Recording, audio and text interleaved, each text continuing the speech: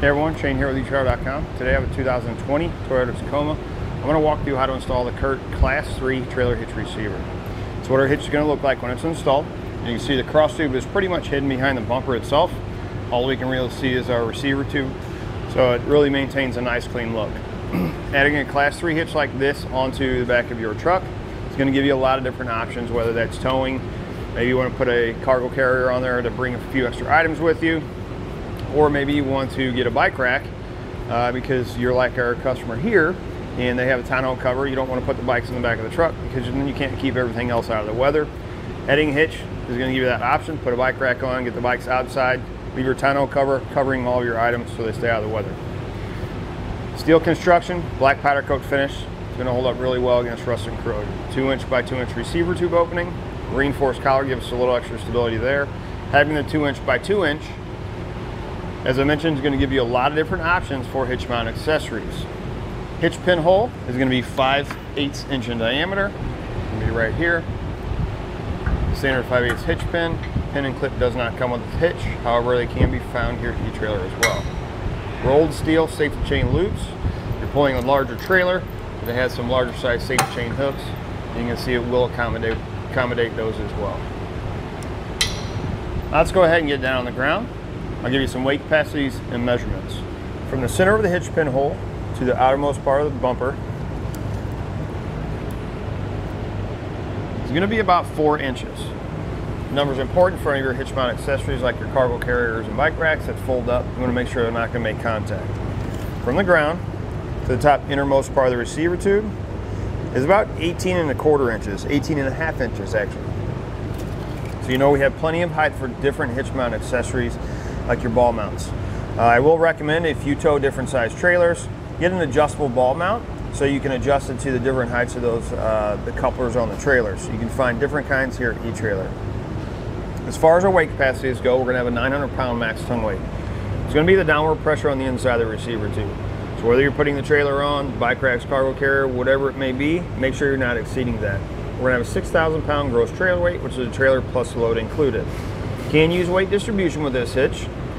Tongue weight is going to stay the same, however trailer weight is going to go up to 8,000 pounds. Always recommend checking the owner's manual of the vehicle. Make sure the vehicle can withstand that amount of weight. You're going to go with the lowest number between the vehicle and what the hitch can handle. Now that we've gone over some of the features, let's walk through how to get it installed. To start your installation, you're going to have 2 weld nuts on each side. They're going to be open.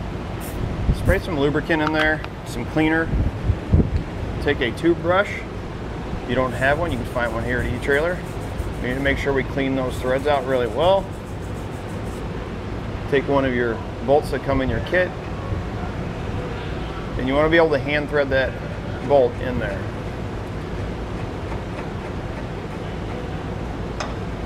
Once you can hand thread it in there, then you know you've got them cleaned out well enough. Next, we're going to come to the center of our vehicle underneath. You're going to have a hole right here in the middle. These 2 holes are the ones we're going to be using. We're going to take a pull wire, we're going to feed it through one of them towards the outside, we're going to foul the frame rail, and right here at the end there's a hole. When that wire comes out, we're going to put on a spacer block,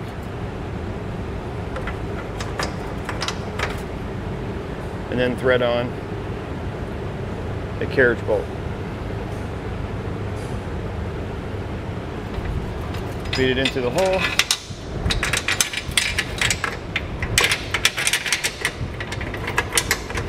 You're going to have to work with it, but we need to get it to drop out of that hole. So what I found was put the spacer block on, put the bolt on, slide the spacer block onto the bolt, feed them both in the hole at the same time.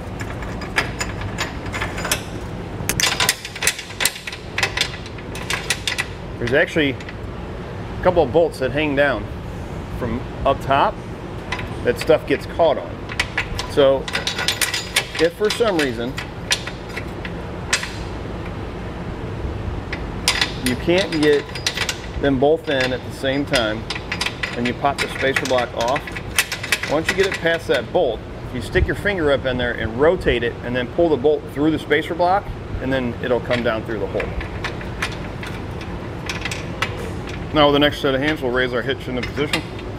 We're going to feed our pull wires through the corresponding holes in the hitch.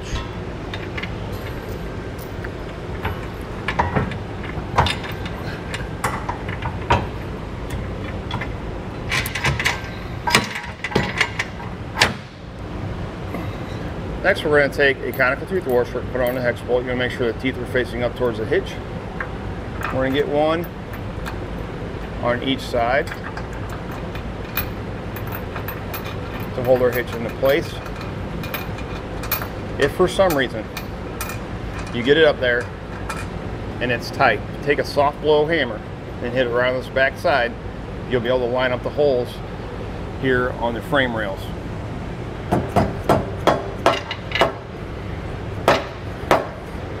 Once you get your 4 bolts, 2 bolts on each side, we'll come to our center ones. We'll take off our wires, put on a flange nut.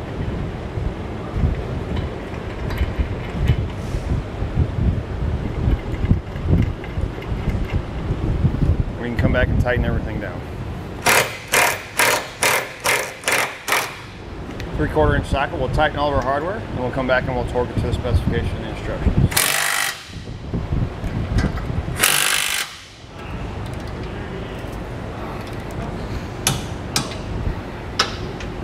Once you have everything torqued down, you're ready to go. It's going to do it for look at and installation on the CURT Class 3 Trailer Hitch receiver on a 2020 Toyota Tacoma.